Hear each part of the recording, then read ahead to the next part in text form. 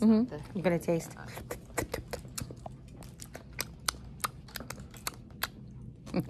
Not yet.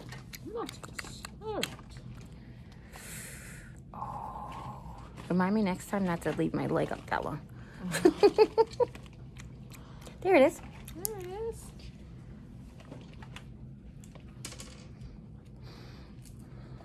All right, now's the heparin. You can't even see nothing. There you go. Heparin. Thank you for not clotting. All right. Is it okay if I pull that up absolutely. just a little bit? Okay. Whatever you need to do.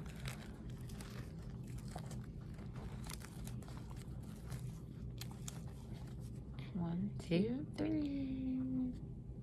Yay! I ain't got no needle in my chest, Oh, she got her Band-Aid. I ain't got no needle in my chest.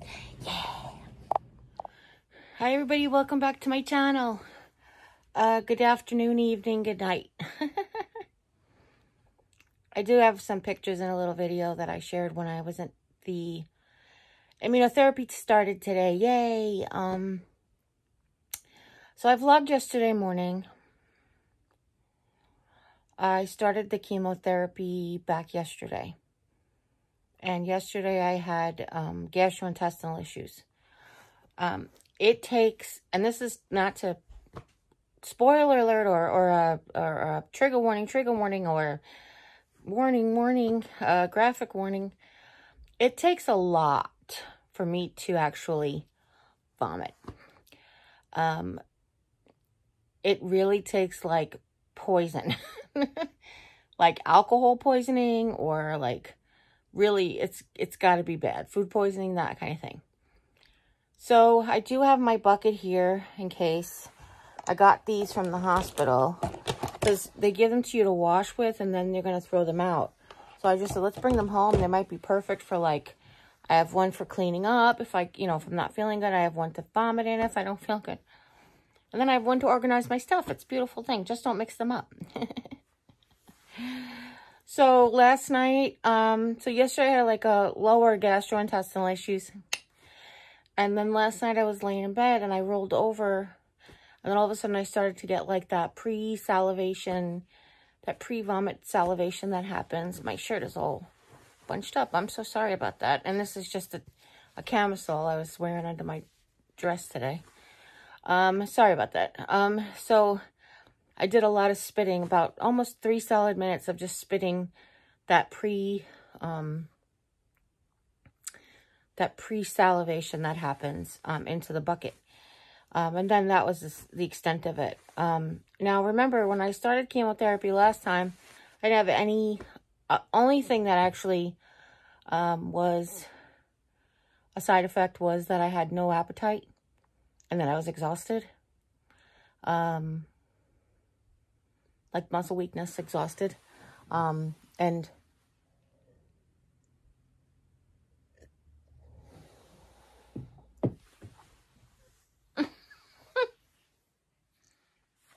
I drank from the wrong side of the cup.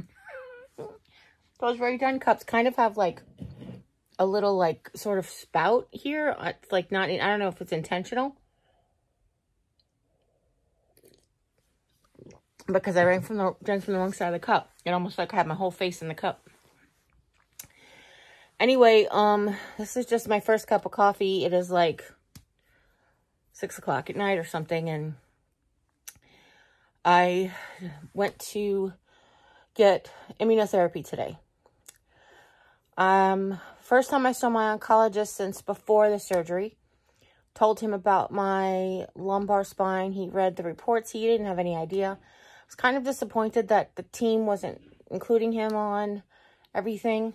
I realized I don't know when I see the spine surgeon again. I have to call and find out if I'm following up with him as well. Not the spine surgeon, but the spine team. If I need to get x-rays on that lumbar after 6 or 8 months or whatever it's supposed to happen. I'm not really sure what's supposed to happen. But Dr. A wants me to let the interventional radiologist know about the spot in my spine. Even though it's not causing pain, he might want to treat it with radiation. So it's a lot of, you know, balls in the air. So this morning I woke up. I just want to let you know that I'm scratching my leg through my pants because it's healing, and I'm trying to like just scratch the leg around it as the nerves start to come back. It's super itchy, but I'm going through the fabric, so it's not to like irritate the skin, but it's also relieving it. So I don't want to be like, Jeri's just sitting here scratching her leg the whole time. But the surgery scars are starting to heal, and you know, as that happens, it just gets itchy. So anyhow, so I didn't feel good yesterday. Yesterday I woke up and I had my apple and peanut butter. And for lunch, yesterday was fend for yourself. I had my apple and peanut butter at lunchtime. So yesterday I slept. I woke up. I had trouble sleeping. I was up at 4:40. I took my chemotherapy. I think I told you guys this. Took my chemotherapy early. Fell back to sleep, woke up, had my apple and peanut butter at like 11:30. So by the time Jim came home and we had dinner, I really just pretty much only just had dinner. Oh, here it comes. Okay, I lied. Oh, hold on a second. He lied. So,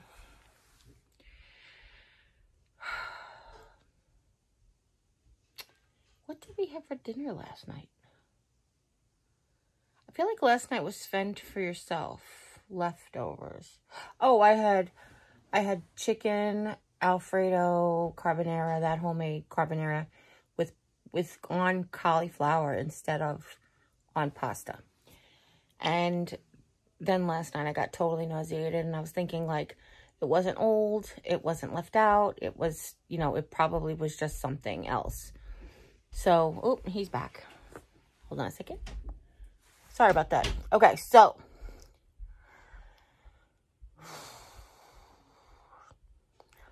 because I was so nauseated and I was kind of afraid to fall asleep and be nauseated, I had trouble falling back to sleep. I had not fallen asleep yet. I feel like I dozed off for like 20 minutes and I woke up and rolled over and then got nauseated.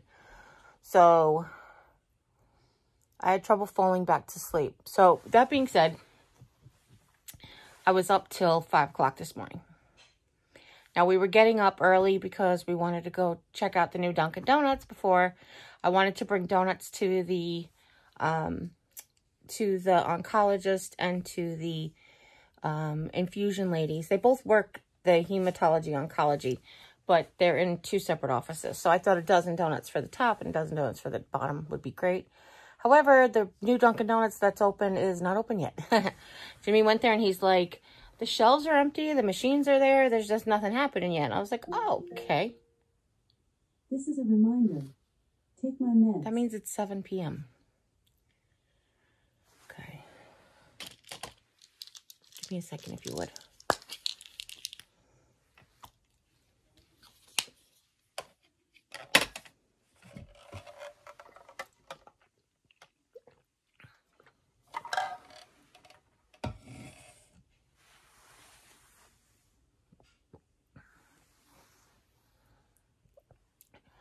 My mouth hurts. That's the other side effect, is that, you know, you get mouth sores. I do have the Miracle mouthwash, which I used after lunch, but it doesn't last very long. For lunch, Jimmy made hot dogs and, well, turkey dogs and sweet potato fries, and the ketchup, like the vinegar and the ketchup kind of like really burned. So I used it after that. But anyway, so I had trouble sleeping and I'm really tired, and we went to immunotherapy and I started to eat a couple of crackers. I don't want to have the gluten, but that's like the choices. They don't have any really gluten-free options there for a snack. And I had my first cup of coffee there because Dunkin' Donuts was closed. We're not open yet. And Jimmy made scrambled eggs this morning. And I said, just make them plain. Just scramble me 2 eggs, nothing in it. I was like, because... Excuse me. Because I said, I don't know how my stomach is going to be. And I went to therapy and I was really tired today. And I usually sit up and I chat with everybody. And today I just laid back and closed my eyes. And I was gifted these beautiful masks from one of you who wants to remain anonymous. And they're so large that I can pull it like over my chin, over my eyes. So a lot of times I use it like a sleep mask. When I had gotten the, I think it was the biopsy. No, it wasn't the biopsy. Yeah, it was the biopsy. Was it the biopsy? What was I doing at that place? It was the biopsy. I think when I went for the biopsy. Isn't funny? I can't remember what I was there for. Yeah, it was the biopsy because the port was with just Julie. This was with Jim and Julie. When I went for the biopsy, they put me in a room and they like left all the lights on and I like pulled the mask up and I was like, close my eyes. My eyes are still oozing crusty things from the eye shots, but don't worry, I washed my hands. I have to get the crusty things out. Anyhow, so today was immunotherapy. We went to Dunkin' Donuts first. It was closed. And after that, we went to JCPenney's to pick up a curbside pickup. I got really great new shoes that I got on clearance at JCPenney's, Black Friday or whatever. They're by Clark's. And they actually are like slide-ons. I wish I had a picture of them on my feet right now. But they're super cute. And I looked super cute going to therapy. I like to dress up for immunotherapy. I feel like it just makes me...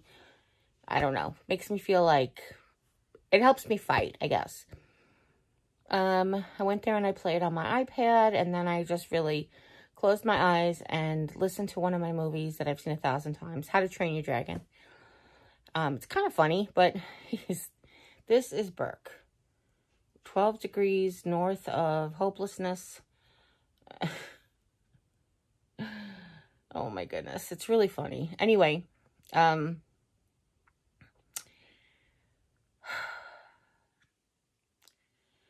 I got some good news today that a friend might be visiting. Well, not might be. A friend is going to be visiting here in about a month or so.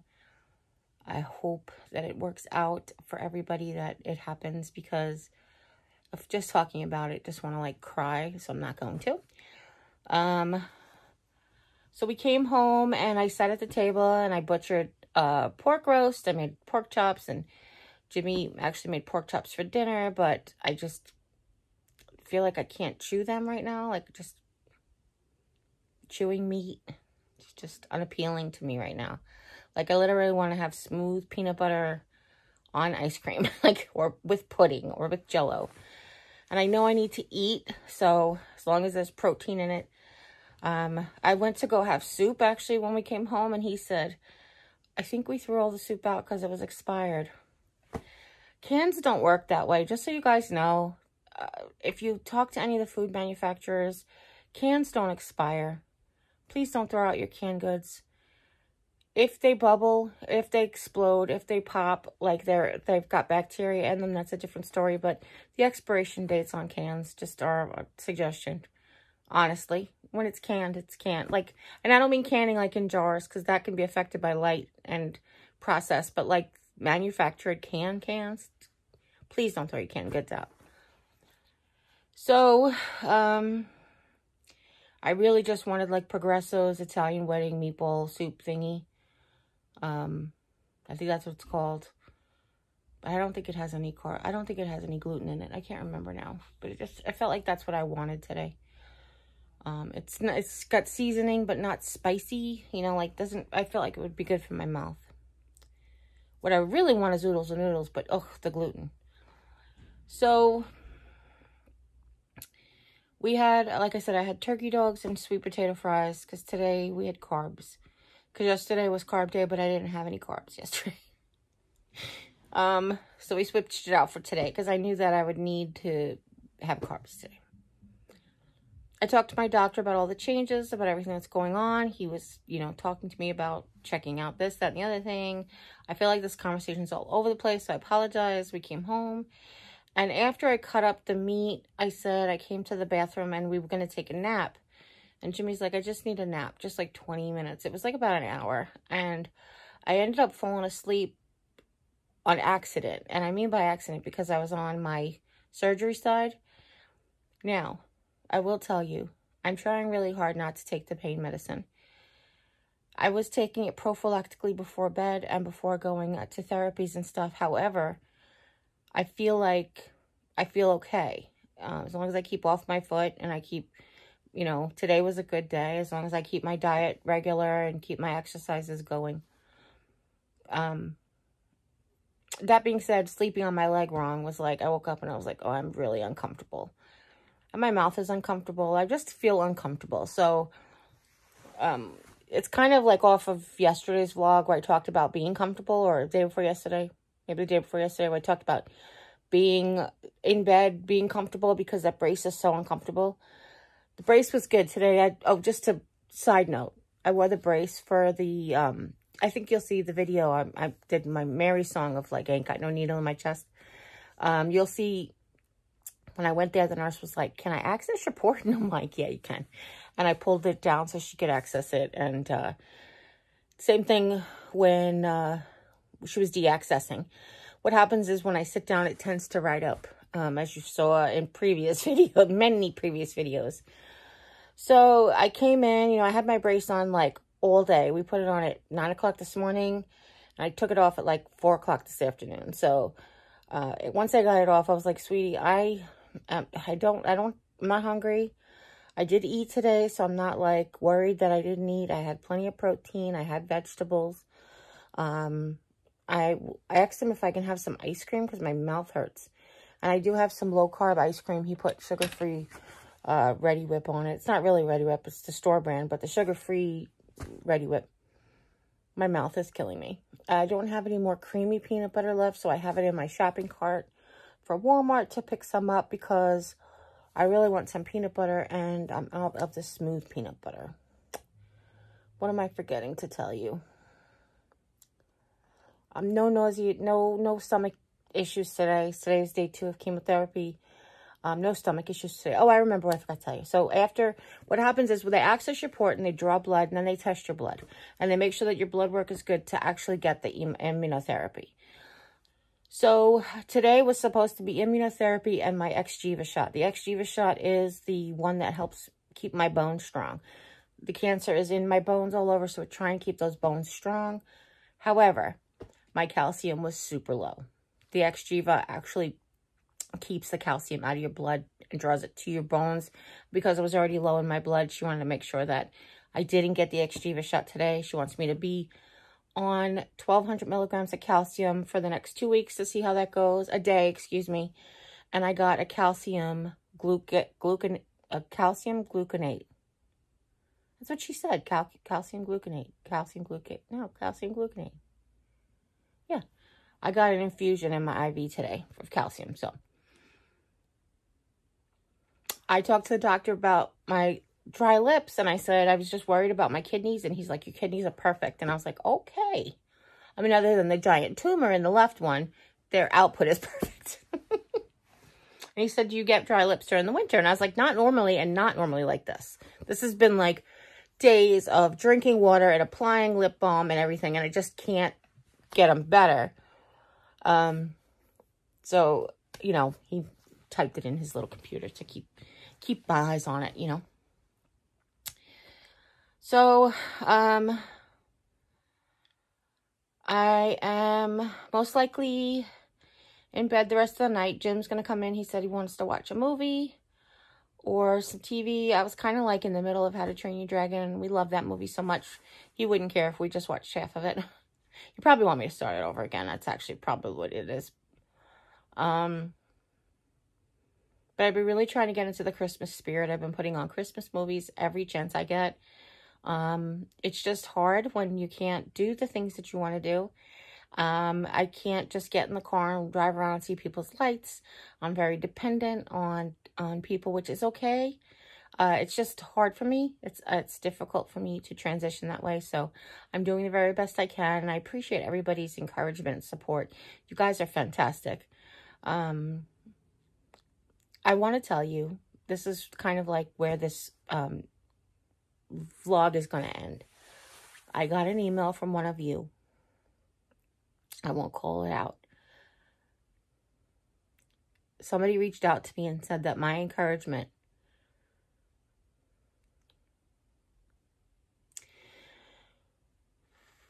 inspired them to go to the doctor for the first time in a very, very long time and get their first mammogram and go to the girl doctor. And they did find some issues and they're working on them. Lord willing, they're nothing terrible, but they're getting looked at. So prayers for the viewer, subscriber, family member, however you would like to be labeled yourself. I like to label you guys as family members, but I don't want to offend anybody by assuming that we're family. Prayers to good biopsy results for that beautiful subscriber who actually was inspired by me to go to the doctor. And it's why I do all of this. If I told you before, if I could help one person with one thing, then it's all worth it. And I know I've helped many people with many things, but that makes it all worth it. I have someone who saved my life, and if I could save someone else's life in the interim, then however, you know, air quotes, saved my life, but you know what I mean. If I have somebody who was there for me and I can be there for someone else, just pay it forward. I'm glad to do it. I'm glad to do it. And I love you. And thank you for reaching out to me.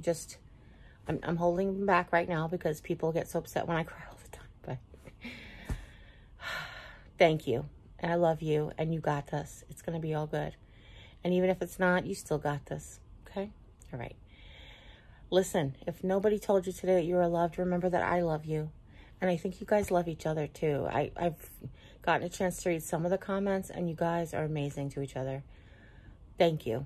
Thank you. It makes me feel like this family is caring about each other, not just about yourself and me. And as always, you guys, take care. God bless. And we'll see you next time. Bye.